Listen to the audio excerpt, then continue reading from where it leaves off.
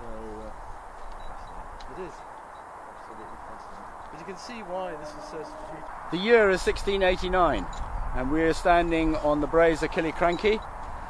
The day started with General Hugh Mackay, who led the Scottish Government force, leaving Dunkeld early in the morning and marching up through the pass of Killiecrankie. Today you can see it's typified. If you look at the White House down there to the right, and you can see the modern A9 up on the left, the pass of Killiecrankie was sort of between the two. This was the only route into the Highlands. The two armies were the Jacobites coming from the north, the Scottish Government army coming from the south. Both of them really interested in the strategically important Blair Castle. We're using the investigation carried out by Dr. Tony Pollard and Neil Oliver in 2003. You can see very clearly here the line of the A9 and the rough positions of the Government army and the Jacobite force. We're currently standing here just to the right of Ochil Moor, looking down towards the A9. So we're on the extreme left wing of the Jacobite force, who were facing the right wing of the Government force below them. We've got to the position where the two armies are broadly in position where the fight will take place, where the battle will take place. Now, just to give you an idea, the Scottish Government army was made up primarily of Scots-Dutch regiments, and the numbers vary to some extent, but between 4,000 and 5,000 Government troops had marched through the pass of Killiecrankie with 1,200 pack horses or donkeys bringing their gear. The Highlanders had marched from Blair Athol, as I said, and they arrived here with between 2,000 and 2,500 men. They then occupied this position. The two armies then stood facing each other for over 2 hours. The two armies had very different tactics. The Scots-Dutch regiments were briefed and versed in all the latest tactics coming from Europe, and it was a very ponderous affair on their side. They moved to the sound of the drum beat. The Highlanders, on the other hand, were completely different. They fought in their clan regiments. They valued the prowess of the Highland warrior. They were led by the Dunya Ursula, the gentlemen of the clan who were the best armed, leading from the front. They will have advanced down towards the Government troops very aggressively and stood waiting for the final order to charge, probably 200 to 250 yards from the Government line. This battle signifies the first time we know that volley fire by platoon was conducted. So we know from General Hugh Mackay's account that this occurred. We know with almost great certainty this was the last recorded use of the two-handed broadsword used by Highlanders. The two-handed sword of William Wallace fame was used here. We know that this was the first recorded use of grenades. I cannot overemphasize the importance and significance of this battle, not only in terms of tactics and the evolution from the old to the modern, but also in terms of the Jacobite wars that followed. This was the first battle of the Jacobite wars, which ended so tragically for the Jacobites at Culloden in 1746. So this spans an epoch change in our culture and our history that we really should recognise and understand better.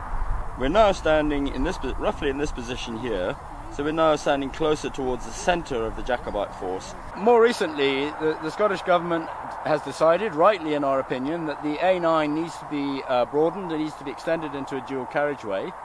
What we cannot understand is, despite the extra knowledge we have about the archaeology, they have chosen to put the additional carriageway on the downhill side where the most intense fighting took place. The battle itself took place just on the other side of the A9. Now this road was built in the early 80s, late 70s, the development started. At that time in history, no account whatsoever was taken about the battlefield. Very little was known about the battlefield, and certainly it wasn't a major consideration.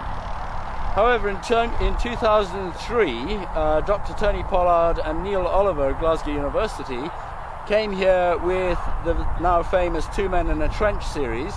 They carried out a serious archaeological investigation into this battlefield. So we know the archaeology is important, we know that the archaeology is a developing field. The ground where the fighting took place, just over the A9, is also potentially the ground where the people were buried.